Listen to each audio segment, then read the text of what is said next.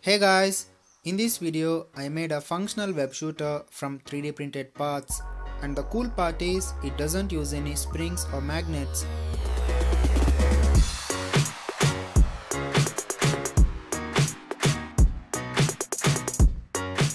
To begin with, let's hop into the design part. It took me several weeks of trial and error to get the reliable design for this web shooter. I will be leaving links to all of these STL files in the description below. Make sure to follow the same settings which I used if you are making this project. I used a combination of red and black PLF elements to print all the parts. It took me quite a while to get all the parts done. Once the printing is complete, we need to clean some of the parts as we used supports while printing. Part 1 and Part 2, which I call main body and piston, needs careful cleaning.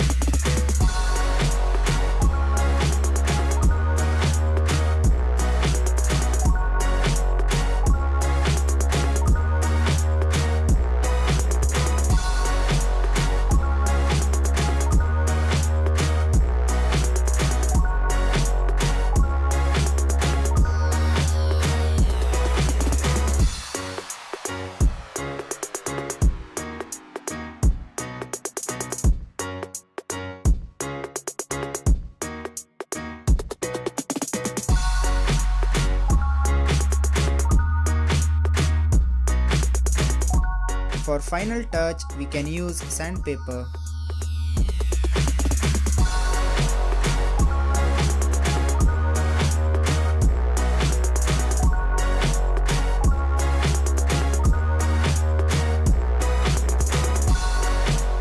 It will be a little tricky but not impossible to remove support structures from the lock mechanism. After all the supports are removed, we can assemble the parts, which can be done in a few minutes.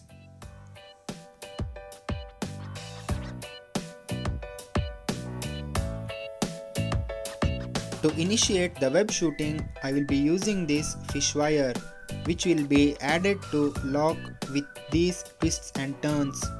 To keep the thread intact, I will be tying 3 knots.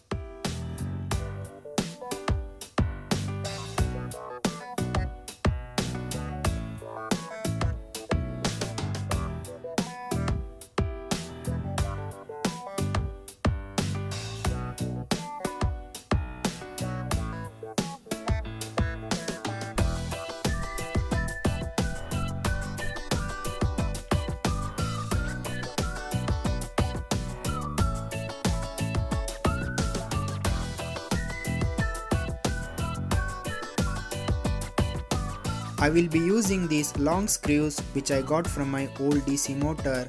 You can scavenge your old toys for these screws.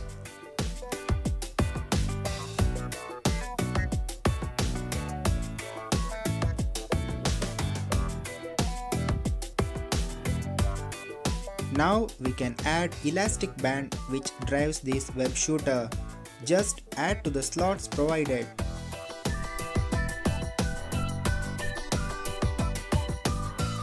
And pull back the piston part. You should hear a click sound which says that the piston is locked.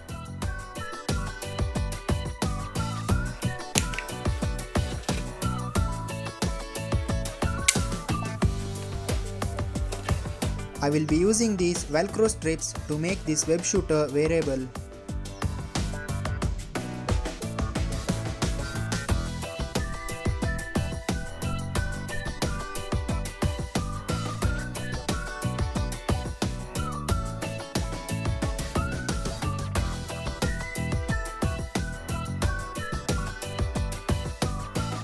For the web, we have two options. One is letting the web free and the other is thread lock which you can do with the small ball.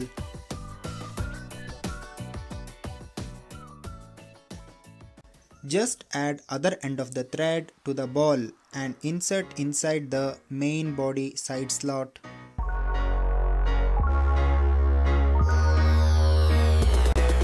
Now we can test our web shooter. Just pull this trigger to lock and insert the web part. Just pull the string and you can see the web flying.